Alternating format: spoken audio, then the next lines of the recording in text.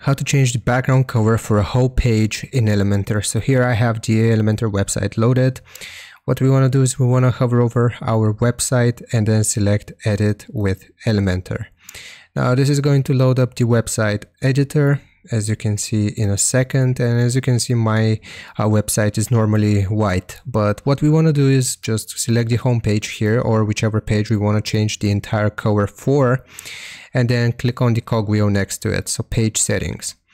From the page settings, we will simply go to the style tab, and here where it says background type, we'll click on the brush icon, and then the color option should appear here, and we'll click on the default button, and here we can choose whichever color we want. So for example, we can do a primary one, and we can also do a custom one by clicking to the side here, and we can get this color picker tool, and we can just select the color for which we want to display on the entire page in Elementor here.